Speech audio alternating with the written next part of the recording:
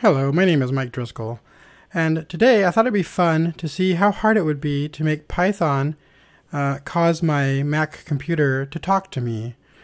This is something I played with a long time ago when I was first learning Python on a Windows machine. I think it was Windows XP.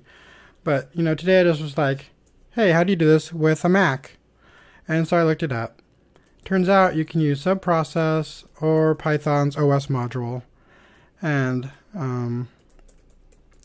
the cool thing is you can just do something like subprocess.call, and you can use the Mac's say program to turn text to speech. So I could say, hello Mike, add an exclamation point, and say something like happy Friday, exclamation point, and just close it all up.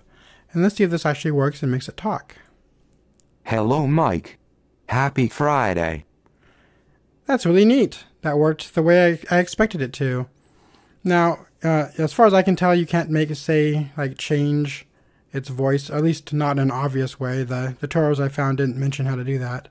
Instead, they recommended using AppKit, which gives you a lot more advanced functionality of changing stuff like that.